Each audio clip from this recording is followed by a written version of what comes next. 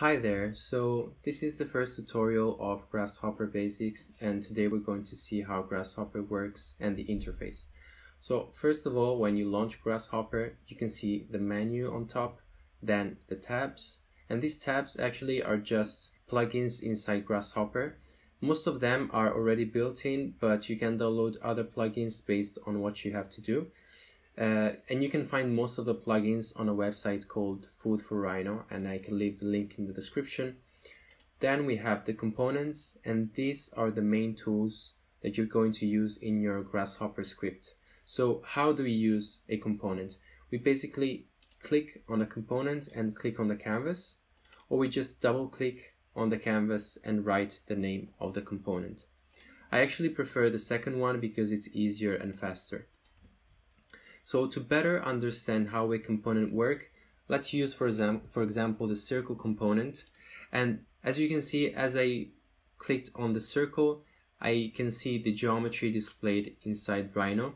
But this geometry cannot be selected inside Rhino because it's only displayed and can be modified only in Grasshopper.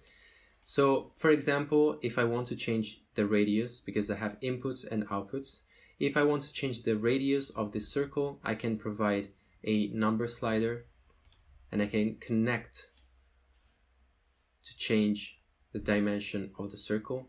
And as you can see, I can change in real time the geometry inside Grasshopper. So if I want, for example, this geometry to be put inside Rhino because I'm satisfied with this geometry, I can right click on the output, that is the circle, bake, and then press OK. So as you can see right now, if I click here, I have my circle inside Rhino, but this geometry right now cannot be modified anymore inside Grasshopper. Only this circle that it's highlighted in green can be modified. We can also import geometry from Rhino to Grasshopper using the containers, and this geometry actually have a lot of containers. For example, if I want to import points from Rhino, I can put, for example, 2 points inside Rhino, use this container, right click and set multiple points, click on the first one, second one, enter, and right now I have 2 reference points inside Grasshopper. You might note that if I delete 1 point, I have an error right now because one value right now is null because I provided information before and right now it doesn't exist anymore. So I really suggest either to select the points again, or you can actually right click and set actually internalize data. So if you internalize the information that you have from Rhino, you can select the points, delete them, and you still have the information inside your container. So inside Grasshopper, you have these components that can be changed in the way that they are displayed. So you can go in display mode here.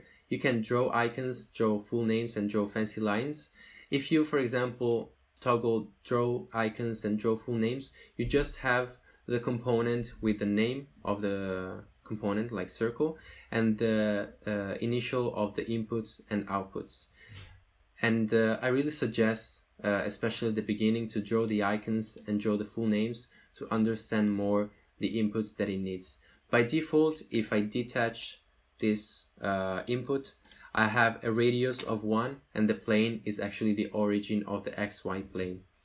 So how do we connect the inputs and the outputs?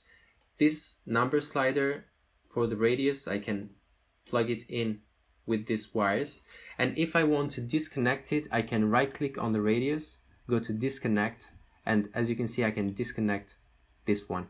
But if I want, for example, to disconnect in another way, we can hold Control, and as you can see, if I go there, I have this red arrow and I just draw the line again and I detach it.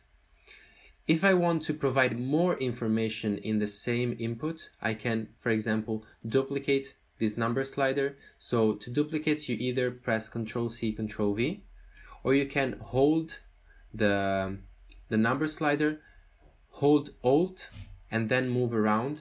So you can see you can generate different number slider.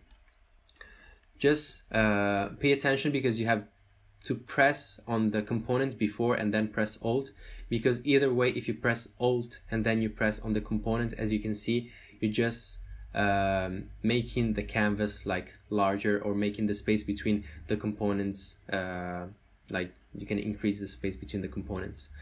So if I want to provide more data slider inside this radius, I can insert this number slider here, and then to insert this one I can connect it. But as you can see, if I connect one, the other one gets disconnected.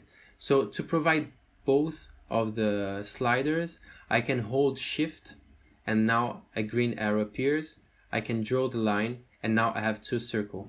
So the first circle is the larger one, and the other circle is the smaller one. So right now my output has two circles because I'm providing two sliders inside my radius, and the origin, it's actually the same. So this is basically it for the interface and the basics of Grasshopper. I really hope you enjoy the video. If you have any doubt, just comment below. Subscribe to the channel, and we'll see in the next tutorial.